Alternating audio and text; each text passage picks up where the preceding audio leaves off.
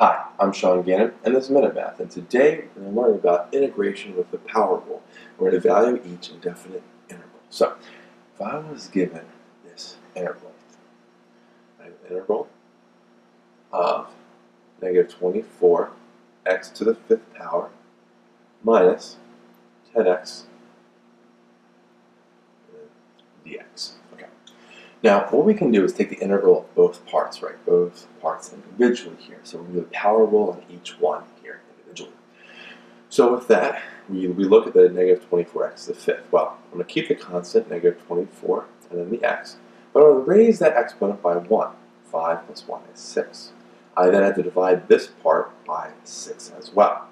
So we have subtraction out here, so minus. We have the 10x, right? But then I have to raise that exponent by 1. Well, it's the first power, so raising 1 is the second power.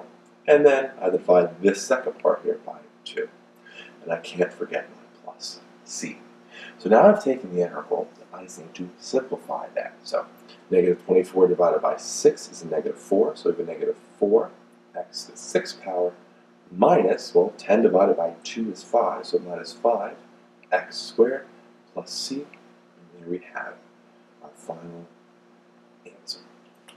So let's recap. We're given the integral of negative 24x to the fifth minus 10x dx. We can take the integral of each part here individually. So we look at the first part here, negative 24x to the same, but we add the exponent by 1 and divided by that new power in the denominator. So 6 up here and 6 down here.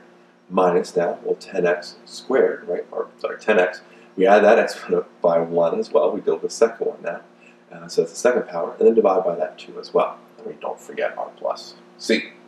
So from there, we just simplified. Negative 24 divided by 6 is negative 4, and then 10 divided by 2 is 5.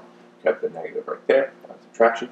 So again, our final answer is just negative 4x to the sixth power minus 5x squared plus c.